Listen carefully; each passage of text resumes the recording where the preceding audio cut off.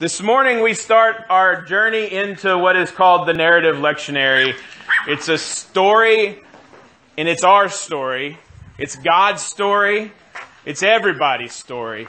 It leads us through the Old Testament up until we get to Christmas at the birth of Christ. At the birth of Christ, we'll journey into Christ's life until we get to the resurrection, and then we'll journey through the life of the apostles and disciples after Jesus. But today's lesson starts with the beginning. And this is for Clyde. Clyde, did you know that there's a baseball game in the Bible? I only know about the one Right there in the reading. Pull up the reading. In the big inning.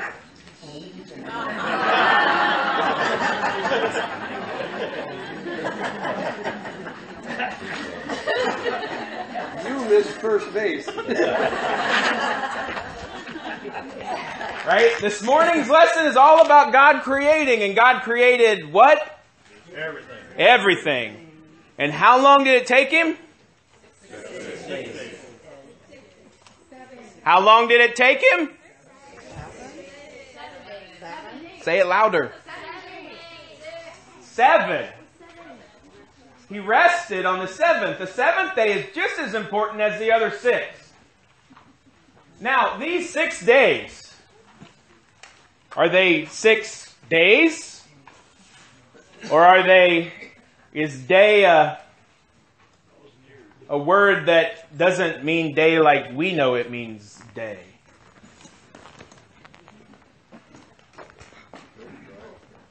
Is it 6 actual days, or is it 6 periods of time? And before anybody says one way or the other, the answer is yes. And then the next question is, does it even matter? No. Why does it not matter? Because I said no! That is never the right answer. Write it down. I'm going to say it here. Are you recording? I'm actually recording this. I am not always right. I'm not. Sorry. My wife could have told you that a long time ago. Right? It's not because I said so. But the 6 days actually doesn't matter how long it took God to create everything. No. It doesn't really matter. See, the important things we need to learn about this story is this story is about the beginning of time. It's about creation, and it's about God being there and God doing something that caused things to happen, that caused the worlds to be created, that caused light and darkness to be created, that caused planets and stars to be created, that caused every tree and every animal, even the bees, to be created, even mosquitoes. Really? Why do we need to be created, right? And here's the next question, another interesting question to this story. Who did the creating in this story? Who? God. And? Jesus. Was Jesus there? No. God was. I got no's and yeses. Which one is it? This one is a... Trinity. 3 and 1. John 1.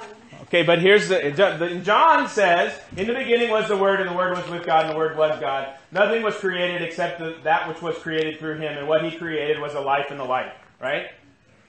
That's Pastor Jerry's quick rendition of chapter 1 of the Gospel of John, the first 5 verses. Right? So according to John, in the beginning, the Word was there. And who is the Word?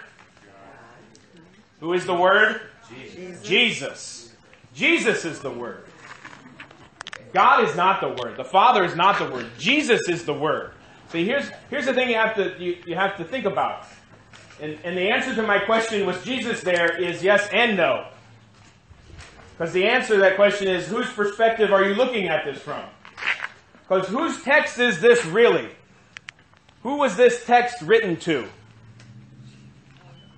The Jews. When? Anybody have a clue of when this was written? A long time ago. Roughly during the time of the Babylonian exile, about 600 BC actually is probably when this part of the book of Genesis was written. And it was written to the Jews because the Babylonians were telling them that their God was nothing. And they needed to be reminded that their God created everything, right? The God of the Jews was the God that created everything in the world. And the Babylonians were trying to get them to understand that, no, your God isn't anything because you're our slaves now and you belong to us, so your God means nothing. You need to worship our gods. Somebody reminded the Jews that Yahweh spoke into existence everything that is.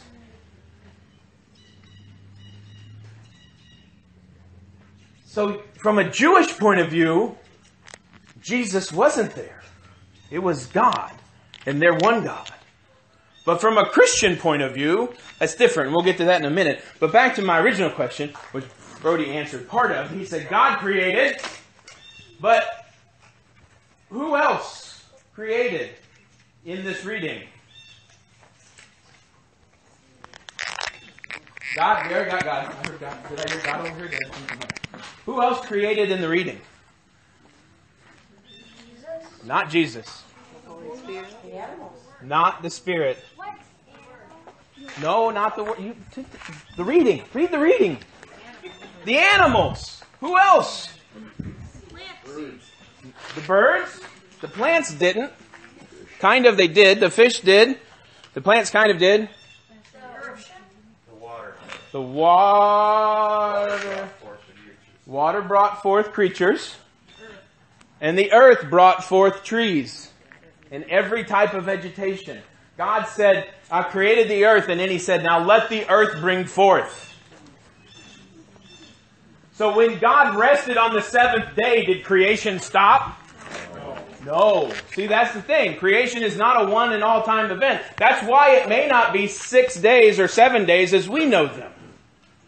Right? And here's the hang up that we get on this text, right? We want to say that the Bible says it was 6 days and that's all that there was. But does the Bible actually tell us how anything was created?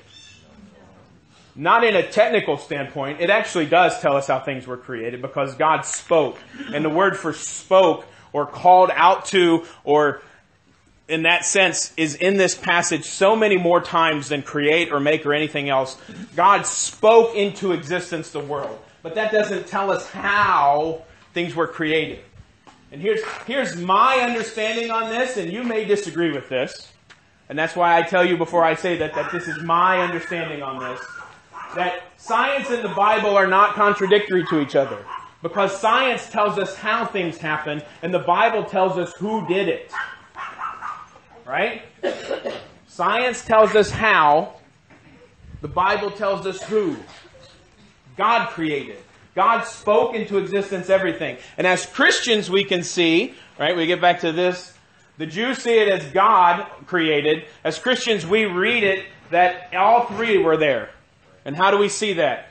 In the beginning, God created the heavens and the earth. What is the reading? I don't actually have this one memorized.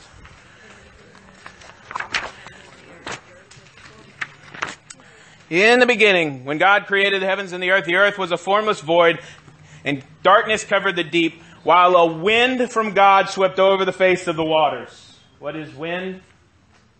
Spirit. So remember that. The word for wind in Hebrew and in Greek means spirit. It means wind. It means breath. Later on this year, we'll get to the story of the dry bones in Ezekiel, and God breathed into them.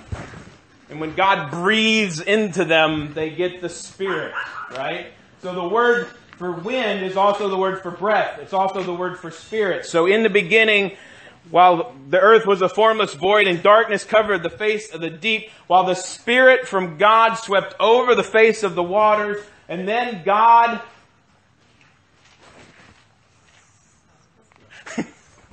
Yes. What did God do?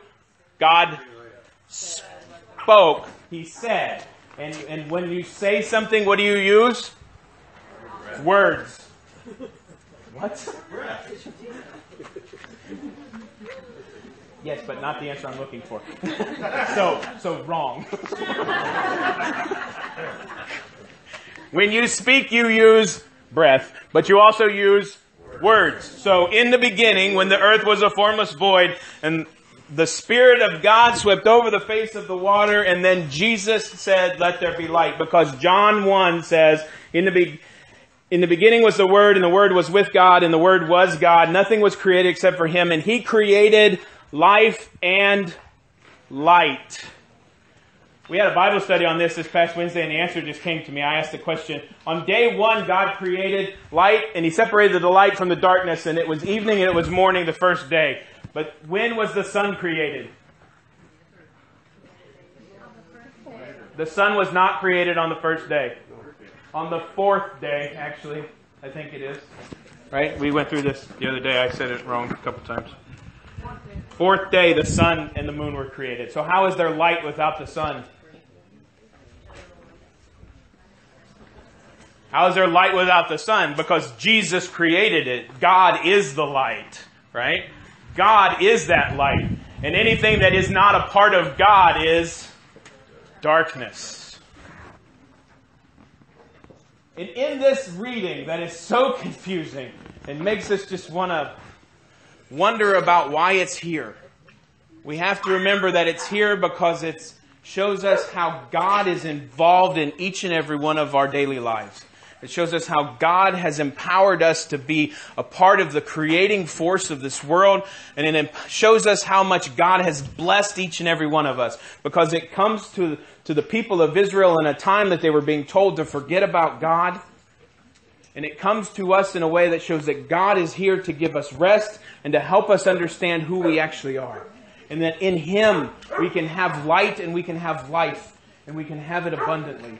This reading shows us the beginning of not only God's story, but of our story. And it's a blessing to us. Because in this we can see how God loves us and takes the time to be with us. Because if God wanted to, God could have just said, boom, let it happen. And everything could have been created in an instant. But because it's broken down in time, God enters into our world and shows us that He's willing to take the time to make His creation be what He needs it to be. God is willing to give you the time to understand who you are as His child. God is willing to put in the time to see that His creation comes to understand who He is and how He wants to be involved in the lives of everything that happens in all of His creation. So read this story and understand the blessing that it gives to you. And read this story and understand how God is showing you His love through everything around you. And read this story and understand that God is not ever going to give up on you because He's already put in the time to make you. He's going to put in the time to keep reforming you and shaping you into the person that He needs you to be. This story shows us how much God has blessed us and how much God actually loves each and every one of us and every one of His creatures. So live in that light and be a part of that blessing and help others see the love that God has given them.